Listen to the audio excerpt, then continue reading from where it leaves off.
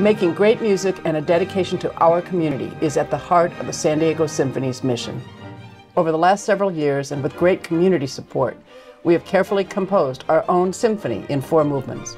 First, we took care in building the orchestra and this incredible ensemble of musicians, working to fine-tune their artistry. In our second movement, we found the best musical partner the San Diego Symphony could have asked for and appointed Rafael Payari as music director. Then we opened our spectacular new outdoor home, the Rady Shell at Jacobs Park, which had great success in its first season and welcomed many of you through its gates at the Embarcadero Marina Park South.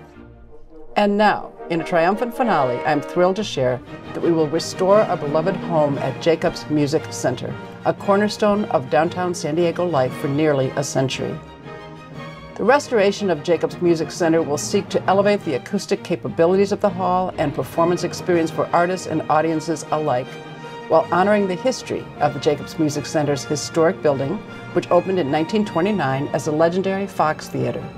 We look forward to the music we will make together at the new Copley Symphony Hall at Jacobs Music Center in 2023, putting the final touches on this symphony and beginning an entirely new era for our institution.